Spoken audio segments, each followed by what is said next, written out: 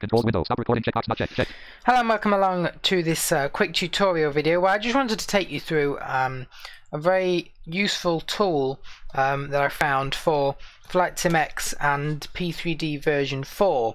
And what it allows you to do is to have your sim, whatever plane you're flying, wherever you're flying, save itself every so often. So I'm just going to explain a little bit how it works. So we've all been in that position where the sim crashes and you've lost a flight, or maybe you're doing a flight, maybe it's a long haul, and you completely mess up the approach and you can't log it, or something goes wrong, the screen reader crashes, or you've got to go out. There's so many things that it could be. And it can happen all the time. Sometimes maybe even you just need to leave the computer and you don't want to have to leave the flight. So what this tool allows you to do is save your scenario. So you boot up the tool. It will come with an FSX and a P3D version, and you can go in and you can set how many seconds you want it to save. So for example, mine's on 600, which means every 10 minutes it'll save my sim. And then let's say my sim does crash, or something crashes, or I have to go out. I can shut the sim down, no problem, and then come back to the simulator later on. Just go and load in the saved flight. It will have a it'll just say ksimsaver saved flight, and it'll tell you when it was last saved. You load that in and it will reload your plane exactly as it was. So you'll be, if you're up at cruise, you'll just be set up at cruise. You'll have same amount of fuel, same payload, everything will be exactly the same, no changes. You'll just hear things load, so you might hear the engines just do a bit of kind of moving around with the throttles as it just gets back to where it was.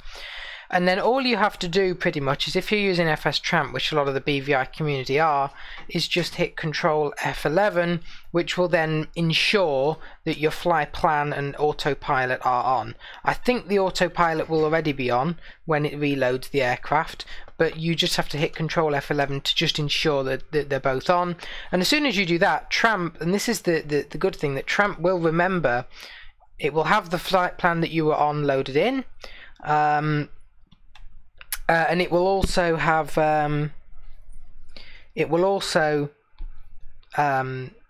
be able to pick up from where you left off. So it's not going to start back at the beginning of the flight plan. It'll pick up from wherever you left off, flying to whatever waypoint you were going to.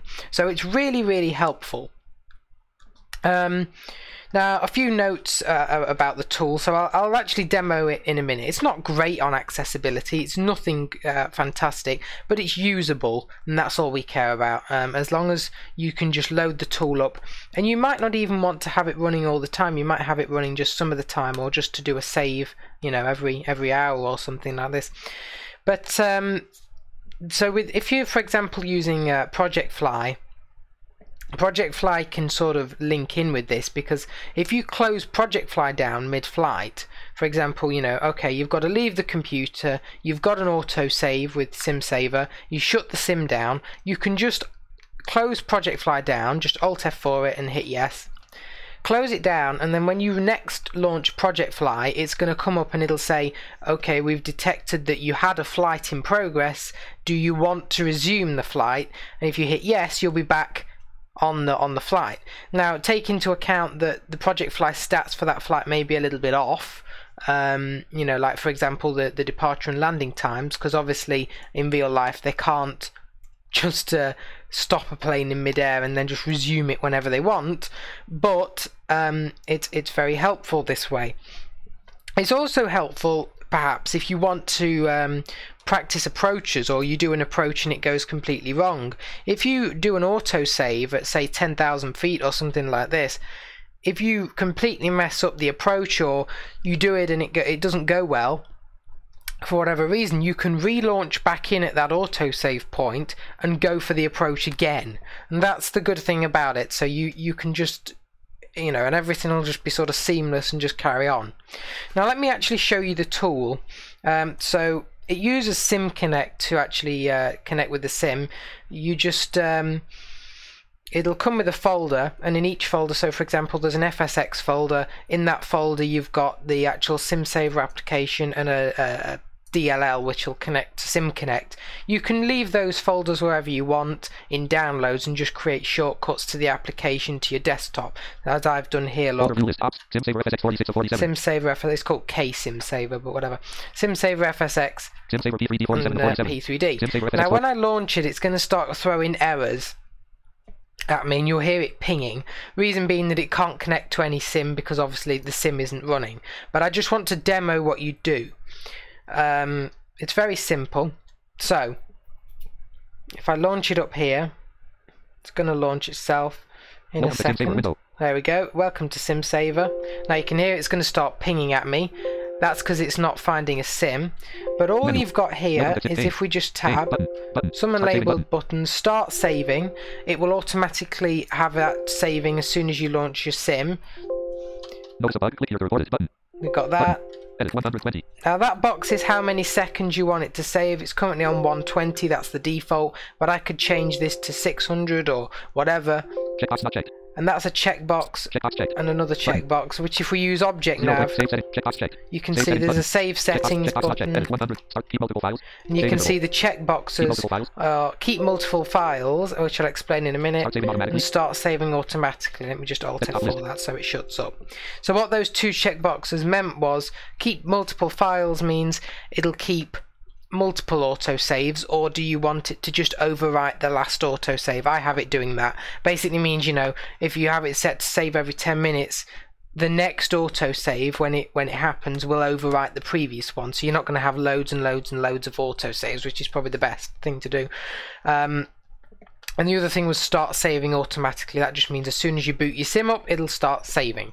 Now in the actual sim itself, so if you are an FSX user, you would go to free flight, you would go to load, and then you can go down the list of flights that are there, and you'll have the ksimsaver one, it'll say ksimsaver autosave.